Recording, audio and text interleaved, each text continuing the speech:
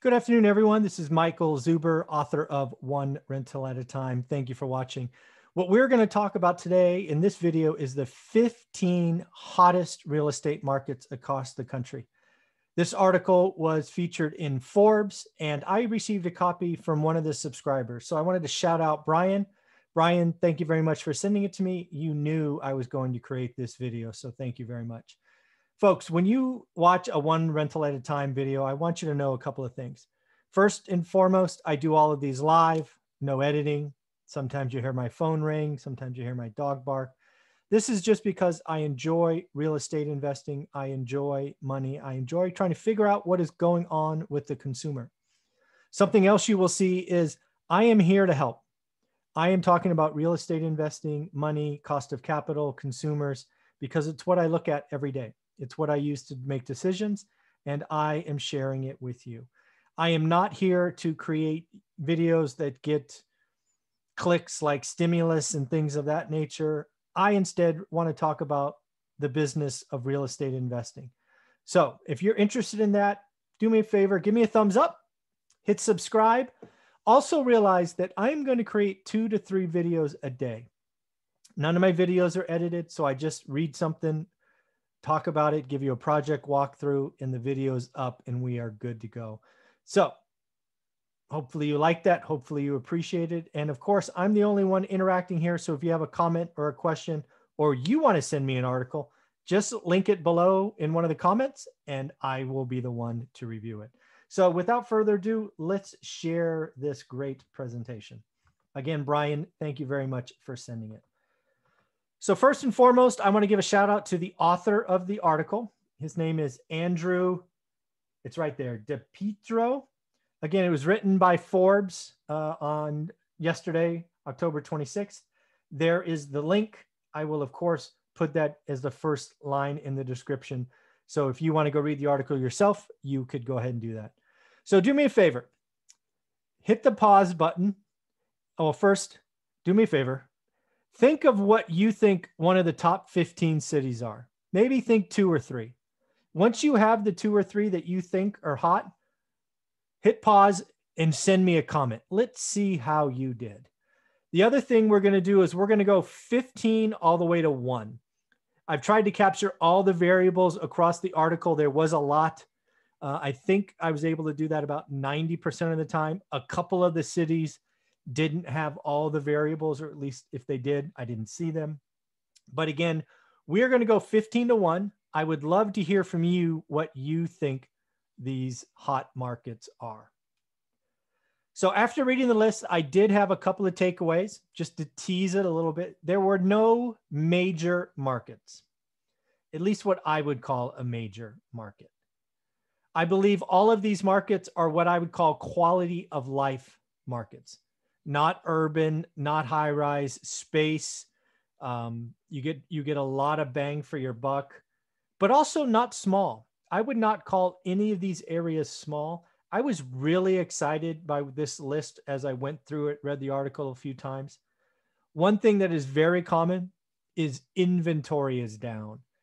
I think one of the markets, inventory is down almost 80%. The number one market is almost 80% down. Most markets are down 50%.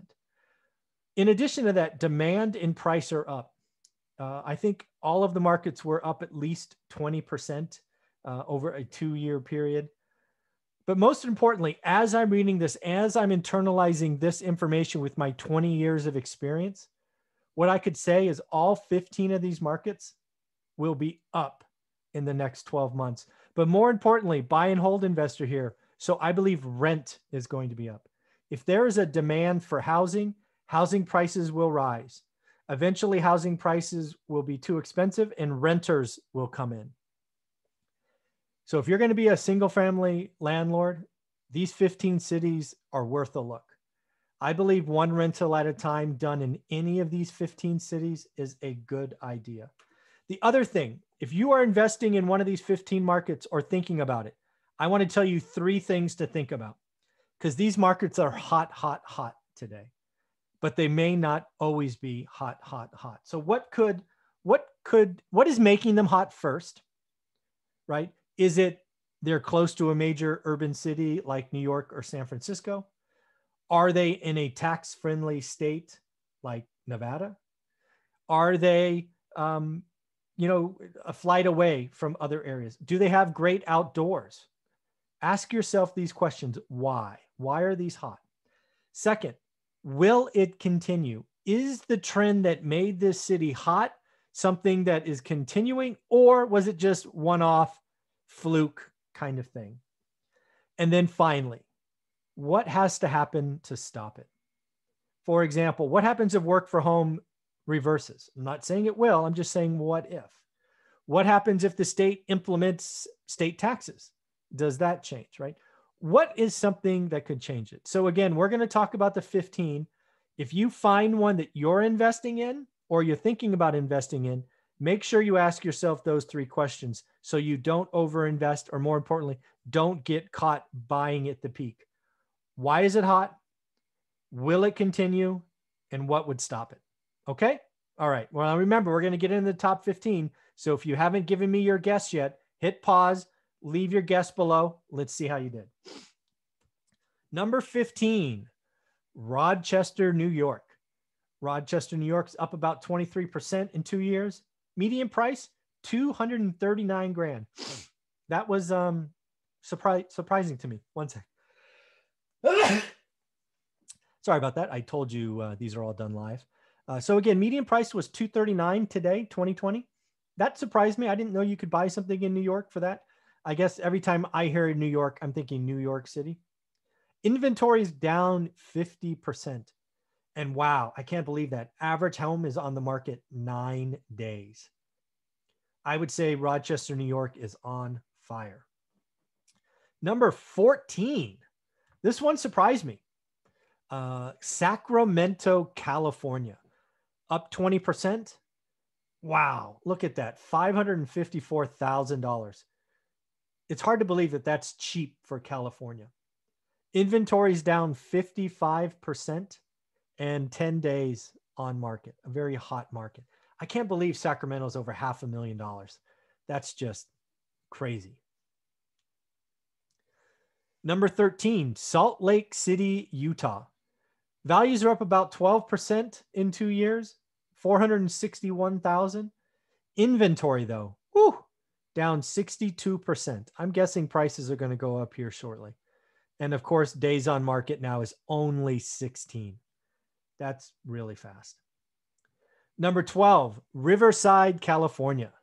Prices are up about 18% in 2 years, 476 for a median price. That's pretty expensive for Riverside. That's like the Inland Empire, kind of like the Fresno of SoCal, really. Inventory's down 40% and days on market is 36. Riverside's a really sprawling location, so days on market sometimes approaches 100. So to have 36 days on market is pretty good. Number 11, my favorite market. This is where I've been for 20 years, not changing. Fresno, California. Prices are up 30%. Of the 3 markets in California, this is the cheapest, right? Sacramento was what, $560?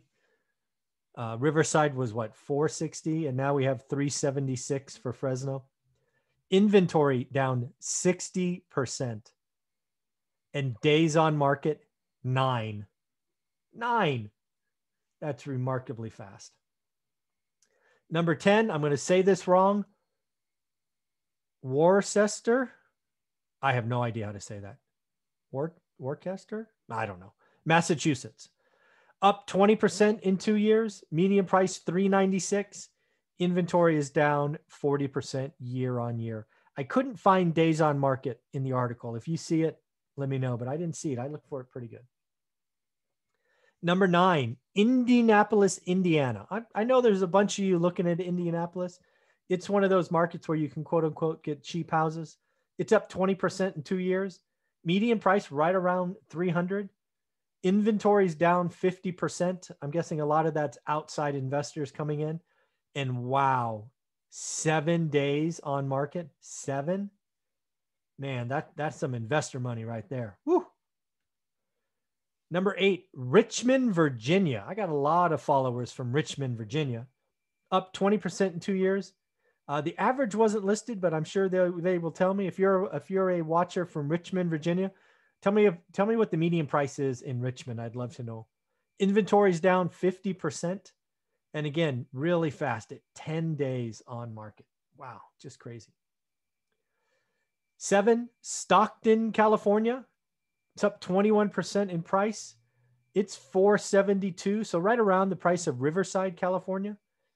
I'm still liking Fresno. Fresno's only $376, I think it said. Inventory's down 60% in Stockton. Wow. And 10 days on market. Number 6, Allentown, Pennsylvania. Up 20% in 2 years. Price $285,000. Inventory down 60% year on year. And again, days on market, 11. Just amazing. Killeen, Texas. I got to tell you, I've never heard of Killeen, Texas. I hear it's just, it's around Austin, but I've never heard of Killeen, Texas. Price is up about 18% in 2 years. I believe this is the cheapest median, but I could be wrong at $252. Inventory down 65%. My guess is you're getting some movement from the big cities out to Killeen, Texas. You're just getting more bang for your buck. Days on market, 15. Wow. Tulsa, Oklahoma. Price is up 33% in 2 years. $292, so knocking on the door of $300. Inventory down 50% and 11 days on market. All right, folks, we got the top 3. Anybody, if you're going to guess the top 3, hit pause right now and tell me what you think the top 3 is. I'll give you a second. Go ahead and hit pause. List the top 3 in the comments. Let's see how you did. All right, number 3. What's that say? Ogden, Utah. Hopefully I said that right. Again, up 20% in the last 2 years. 420K. Look at that inventory. Down 71%. These people talking about housing crashes don't know what the hell they're talking about. How can you have a housing crash when supply is down 71%? Shoot, supply could double and you'd still be down 30%. 11 days on market. Number 2, Provo, Utah. Prices up 20%, median 452. Inventory down 79%.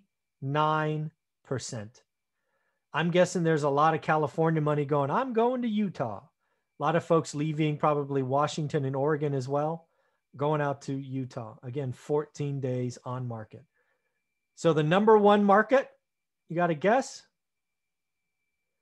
Boise, Idaho. I've been to Boise once or twice. Beautiful, beautiful city.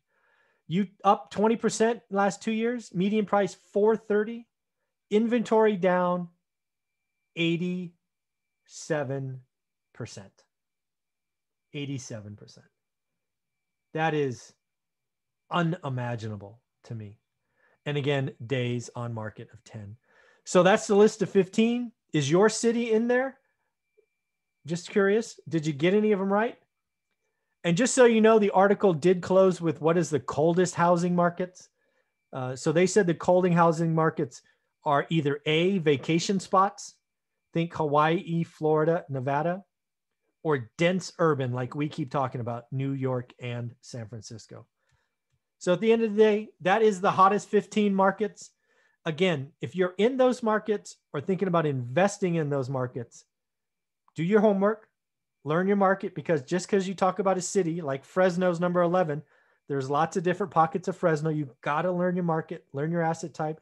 What is average? What is good? What is great? You got to ask yourself, why is it hot? Fresno's hot because they're not building. Incomes are up. The market's okay for jobs because, again, it's food, agriculture, service. They're getting some Bay Area money. Millennials are buying. It's a good time in Fresno. But learn your market. Ask, will it continue? Will it continue? Right? Is it going to be just a 1-year thing? And then finally, what would stop it? For example, what would stop Fresno is if the 376, what I think it was, if that went to like 460 or 490, like most of the other cities, that would put a dent on Fresno. But again, remember, one rental at a time. We're landlords. So I think all of these cities, prices are going to go up as demand goes up, and then rents will follow. I am very excited by rent growth in each of these 15 cities. But again, I only know one in detail. So if you're in these markets, let me know what you think. Have a wonderful day. And again, Brian, thank you for sending me the article. If you're a subscriber and you think you have a real estate or investing article that I should read, put it in the comments. I could give you a shout out just like I'm doing to Brian. Take care, everyone. Thanks.